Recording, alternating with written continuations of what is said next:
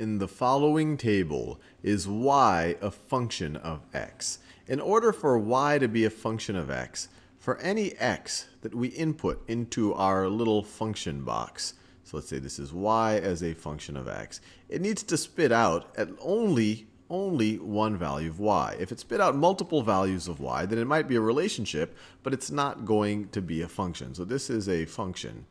This is a function. If we had a situation where if we input x into a box, it could be multiple possible y's, then this is not a function. So let's think about this table right over here. When x is equal to 1, we get y is equal to 1. But when x is equal to 1 again, all of a sudden y is equal to 2.